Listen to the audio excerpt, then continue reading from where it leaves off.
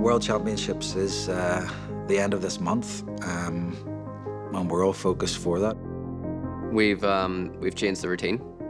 Unfortunately, the road to perfection, as it were, is sometimes a rough one, and that's what we just have to learn the hard way.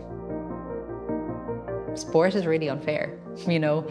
There is this kind of idea, the harder you work, the more successful you're going to be. It's not the case, unfortunately. You can be the hardest worker in the room, and it doesn't mean you're also going to be the most successful.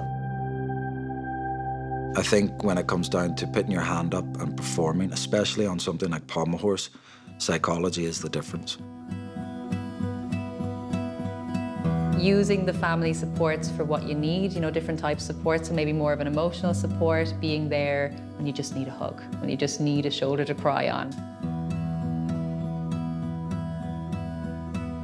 My family being there from the very start, the fact that they're still there is really special.